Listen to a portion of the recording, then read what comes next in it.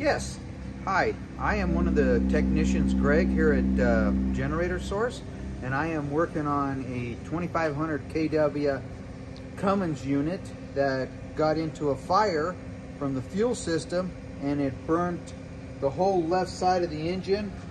You can see all the new pieces, wiring harnesses, ECMs, injectors, piping, and everything else that got burnt on it that we're trying to get fixed so we can get it back up and running to sell to the customer. That is one of the pieces that got burnt.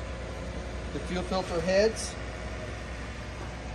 The radiator was fine. It didn't get into that.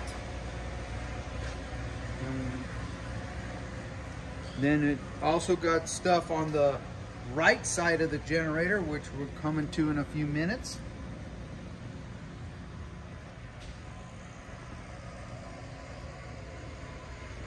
Now we're on the right side, and you can see all the new harnesses here, up to the injectors, all the new harnesses down here to the pre-lube pump, all new piping and block heaters and wiring harness for there, all the new oil filters, hoses, lower radiator hoses they've got.